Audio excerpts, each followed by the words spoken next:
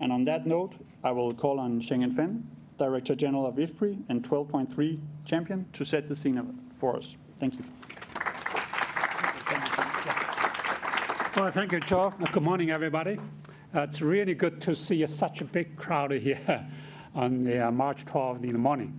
I think March 12th is a special day for many of the people. I mean, in my own country, it's the so-called tree planting day. So you're supposed to plant maybe 5 to 10 trees somewhere, go outside to a little hill.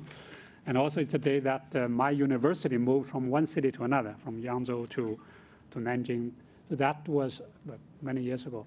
That was a day where we really celebrated the formal sort of it's a reform, or the start of the reform of the Chinese system, including education, health, many. And what today, I think it's so great to see you all there. Initially, we were worried that such a special topic, we maybe don't have many people in the room. But I'm so proud to see many of you here. So as Charles said, that I'm a champion of the 12.3 to reduce food waste and loss. I think really organized, hosted by WRI. So I really hope by the end of this event, all of you will become a champion, so not just me. So I'm very committed to do that.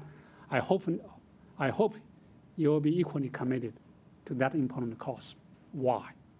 Yes, we know that we are wasting 1.3, that's 1 billion tons of food every year. That's double the consumption of the Chinese total food consumption, annual food consumption.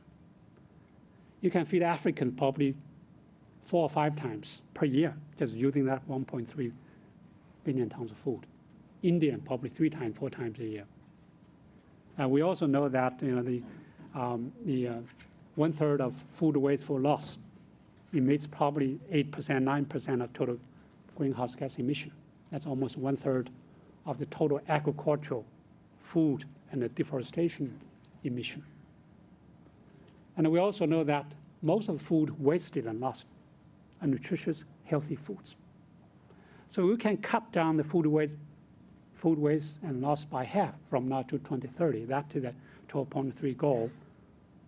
So we can win on many things. Win on climate change, win on food and nutrition security, win economically. So maybe triple win or quadruple wins. So IFPRI did a study some years ago to use one of the so-called model to model the economic impact of reducing food waste and loss.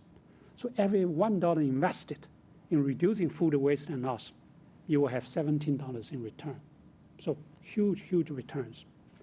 So obviously, we still have a lot of things that we don't know. Yes, we know that food waste is 1/3. We can challenge that number. I know when FAO announced that number some years ago. It is true that, well, we do waste lots of food, whether it's 1/3, whether it's a quarter, whether it's 40%, it does not matter. The number is big. Now the question is, where do we waste? I mean, we also know that in rich countries, we waste a lot of food. In poor countries, we lose a lot of food, even before, to our household, before our consumption. So that's something IFPRI is really working on, food loss. In fact, IFPRI launched several studies under Rob's division's leadership to track, measure where food loss happens. And then we can really target, we can optimize our resources to make sure that our investment has the highest returns. So WRI likes to show the killer chart. The killer chart. One chart can show you the big facts, big number that can really motivate our actions. I think I really point that. But this one, just to let you know that facts, the data, information are still very critical. We still don't know much about the loss, food loss part.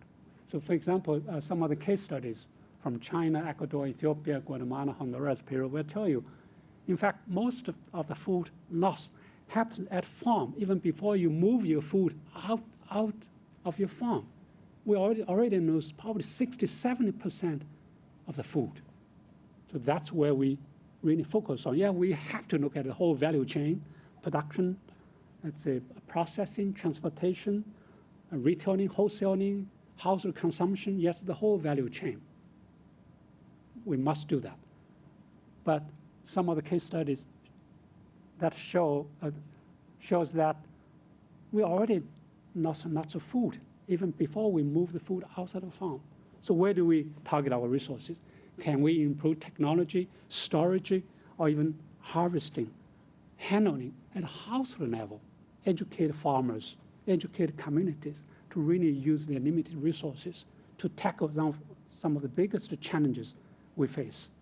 So I'm really looking forward to today's big debate. I'm pretty sure many others will give you good examples and probably the actions you wanted to take.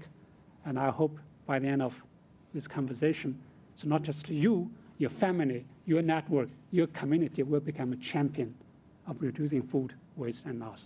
This is such an important cause. We must all work together. Thank you.